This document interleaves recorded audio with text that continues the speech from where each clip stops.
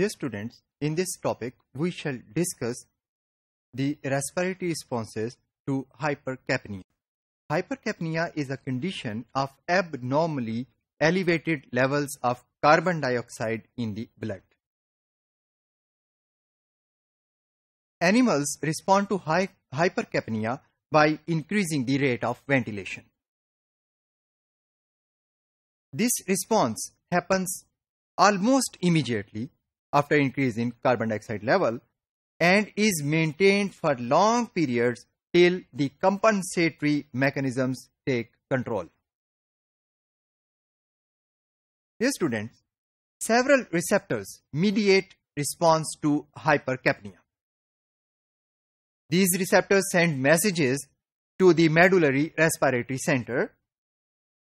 These receptors include chemoreceptors of aortic and carotid bodies and mechanoreceptors which are found in the lungs. The increase in the concentration of carbon dioxide in blood means that it will result in fall of pH level of the blood. The changes in pH level of blood are responded by the central hydrogen ion receptors. ये receptors जो हैं ये भी ventilation rate में increase पैदा करते हैं.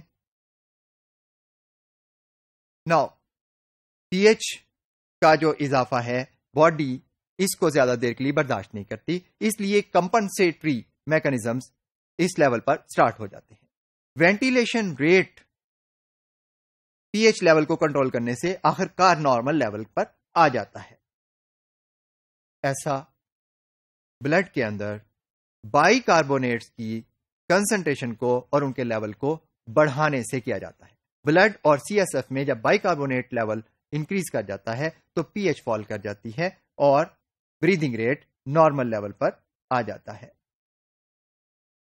जो इंक्रीज्ड बाइकार्बोनेट्स हैं और ये पीएच लेवल को तो नॉर्मल लेवल पे ले आते हैं, even if the carbon dioxide levels are still maintained at a higher level.